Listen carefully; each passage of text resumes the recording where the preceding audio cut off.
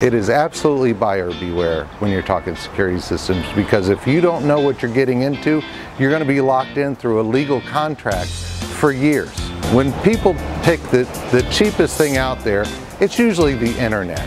And there are some systems out there, we've all seen them. There's some out there, it's $10 a month or it's $15 a month. They ship you your security system, you install it, but it's not UL rated. If it's not tested and listed with them, we're back to the insurance company. They're not going to cover you. Let's say the big box guys, you need service, something isn't working right, it's driving you crazy because it's beeping all night and waking you up and you can't get a good sleep and your boss is angry at you because you're tired.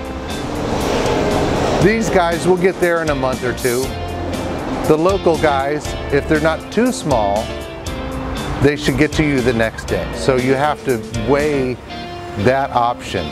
So are these big box guys going to be there for you when you need them, or is a small guy? Also understand that with a small guy, you have to have trained personnel and you have to have a licensed contractor. If it's not put in properly by a licensed company, you're on the hook. That is the biggest mistake, is choosing price over service. You get what you pay for. We only use equipment that we've used for decades. It's tried, it's true. We only put out quality.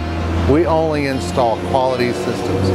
I never want to see you except to eat lunch. I just want to make sure it works, and when you need us, we're there.